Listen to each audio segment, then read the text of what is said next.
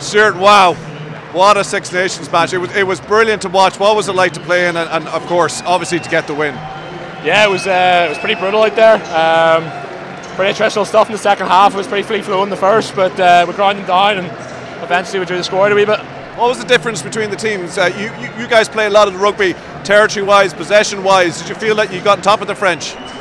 Yeah, I felt like we probably were on top most of the game. They held a few balls up over the line, which probably helped the score stay tight. And then when it's a tight game, they're always in it. They can score from anywhere. We saw that in the first half. How hard is it to play against a team when you're playing all the rugby, but you know that they can score from literally anywhere, as they did in that game? Yeah, it's definitely energy sapping. Like, I think we were all over in the first half, and they break and the score one from 80 metres, and you're thinking, flip me, what's happening? But no, it was good. Like, we stuck in there and we really ground them down. More importantly then, for the context of this team, this was a big milestone, wasn't it? It was the only team of Tier 1 nations that you hadn't beaten under Andy. How significant is today's result?